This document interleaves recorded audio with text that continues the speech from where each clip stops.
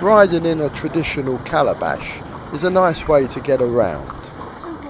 So when visiting the temple at Edfu, there's no better way to get there than in a traditional calabash. You would never find your way there walking through the busy market streets. So the calabash is a safe way to experience the hustle and bustle and get there safely. That's good, Lasuk. Yes.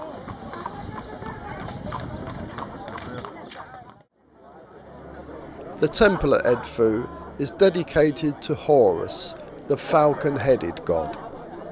He was the god of the sky, and he had one eye that was the sun, and the other eye was the moon. He was the son of Isis and Osiris. Edfu is where his greatest battle victory took place, where he avenged the death of his father at the hands of his uncle Seth. The birthing house is where Horus's wife Hathor used to stay when she visited him. The temple is probably the best preserved of all the temples in Egypt, and the main temple itself is almost completely intact. The entrance of the temple is a typical two-pylon entrance which stand 39 metres high. The sketches of David Roberts, mark the name, David Roberts. He is a British artist who visited Egypt around the mid-1800s, and he made wonderful sketches. The main engravings on the walls of the pylon are mirror images of each other.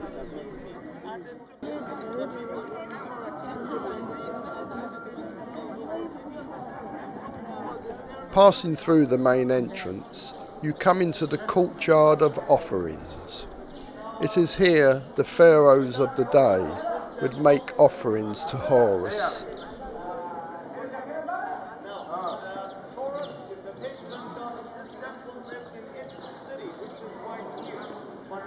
The guides in Egypt deserve a special mention for their phenomenal knowledge.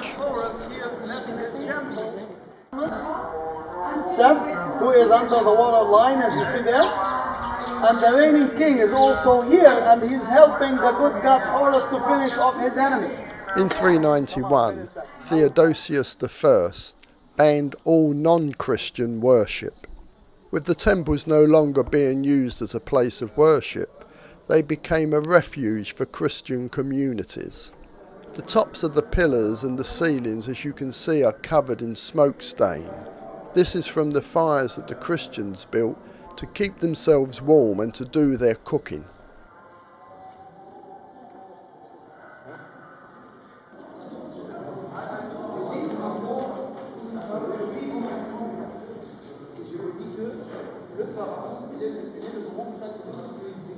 At the far end of the temple is the sanctuary. Here there is a replica of the pharaoh's barge that would take him into the next life.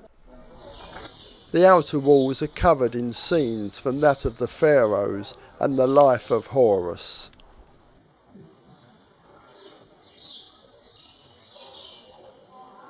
At the entrance of the temple itself is a statue of Horus as the falcon god.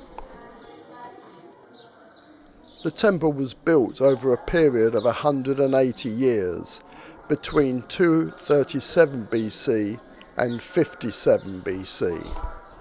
It was started by Ptolemy III, added to by Ptolemy IV, and finished by Ptolemy VIII. Because the temple has survived so well and is in such good condition, visiting Edfu truly is like stepping back in time.